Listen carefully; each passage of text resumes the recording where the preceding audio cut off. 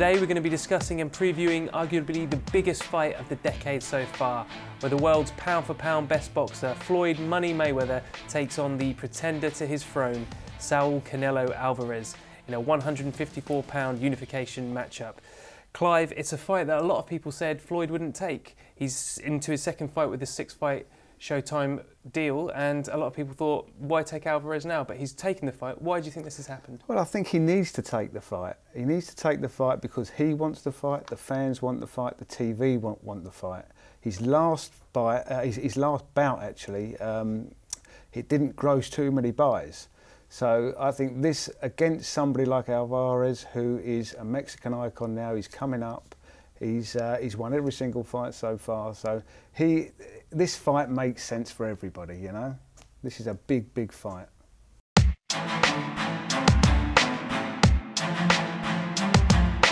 Clive, let's talk about Floyd Mayweather's strengths and weaknesses going into this bout with Alvarez.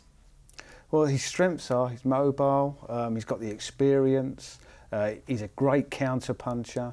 He hasn't got too many weaknesses, which is why he's the pound-for-pound number one in the world.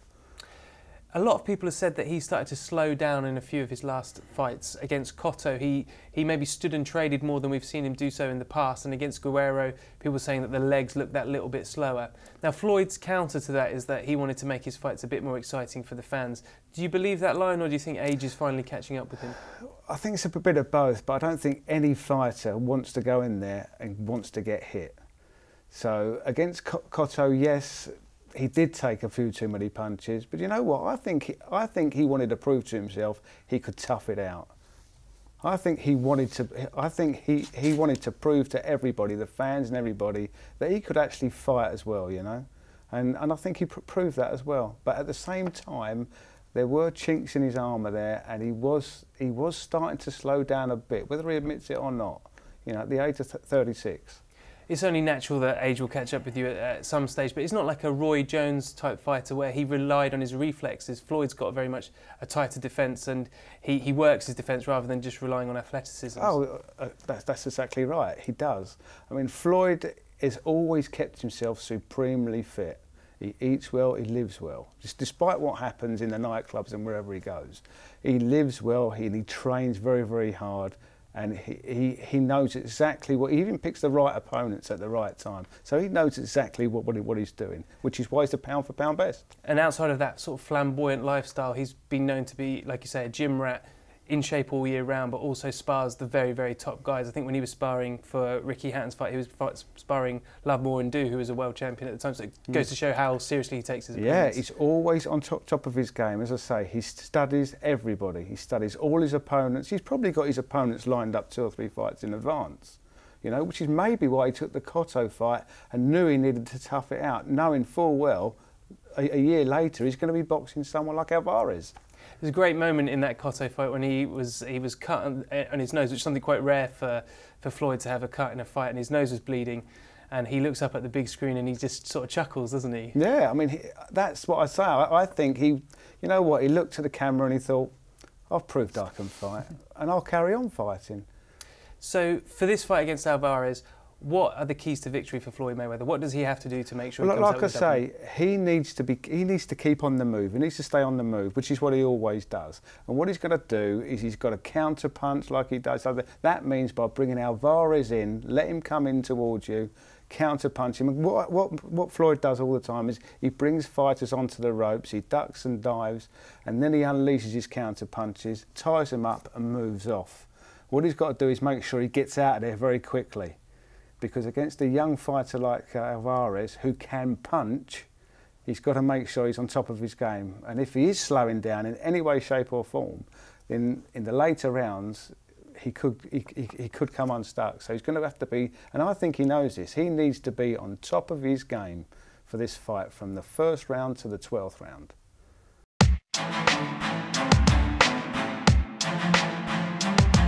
Now let's turn our attention to Saul Alvarez. Let's have a look at what his key weaknesses and strengths are going into this fight. Well, his strengths is obviously his youth. 23 years old. He's a world champion. He's been a pro since he was 16 years old. So, but he's had 43 fights. you know, as opposed to Floyd's 44. And for such a young guy, that's sort of unheard of, really. So he's learnt his trade, coming up, and he's become a world champion. So he may well think he's ready to fight Floyd now at the age of 23. There may be some question marks about the level of opposition there. Clive, I just want to ask you a question about Golden Boy and their involvement in this fight, because obviously they've worked very closely with Floyd for the last few years since Floyd left Top Rank. And they've been building up Alvarez in the same time as well, and he's their next big superstar. What happens if Floyd beats their next big superstar? Are they at a loss then, or is it...? Well, no, they're not, because I believe that Golden Boy win both ways, because they've been working with Floyd for a long time now, because they've been working with him actually since, I believe, Oscar fought Floyd back in 2007. So no matter who wins, I see Golden Boy winning both ways. For Alvarez to win this fight and to beat the seemingly unbeatable Floyd Mayweather, what does he have to do, Clive? I think he has to make Floyd work for 12 rounds.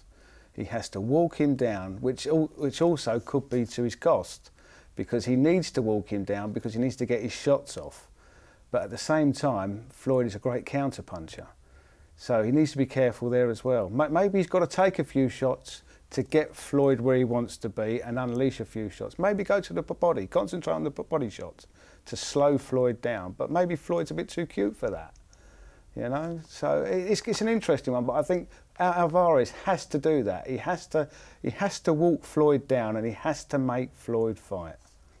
He can't allow Floyd just to tee off on him. Otherwise he's going to, before he knows it, he's 5 or 6 rounds down.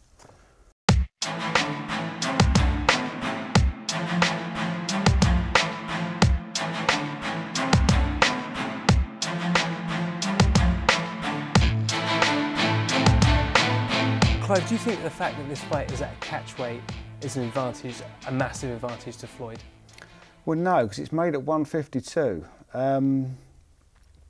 The thing is, three weeks ago, 6 weeks before the fight, Floyd weighed in, I think, 150 pounds anyway. And that's probably fully walks clothed. around, yeah, exactly, yeah. 150 pounds. So he's at his maximum strength anyway. He's a great athlete, he's at his maximum strength. Whereas Alvarez weighed in at 166 pounds. Now he's got 6 weeks to take that off to get down to 152. Now you could argue that that works against him, because when he comes to the weigh-in, he's going to have to weigh 152 pounds. But 24 hours later, when he gets in that ring, he will be 160 plus, whereas Floyd will still be 150. So he could even be 14 pounds heavier on fight night.